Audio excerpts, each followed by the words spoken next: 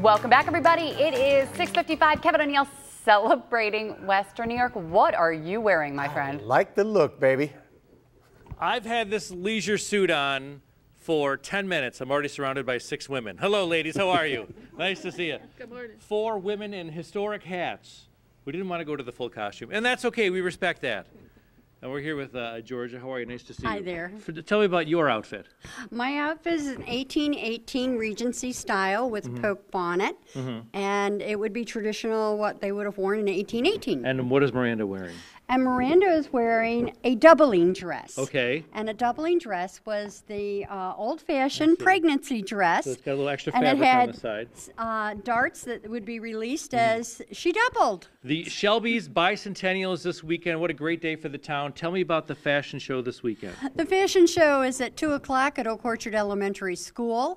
And we will have fashions from 1818 to 2018 with historical tidbits thrown in. Wow, fantastic. There is a fashion show. There are tours of Shelby. The village of Medina is partially in Shelby.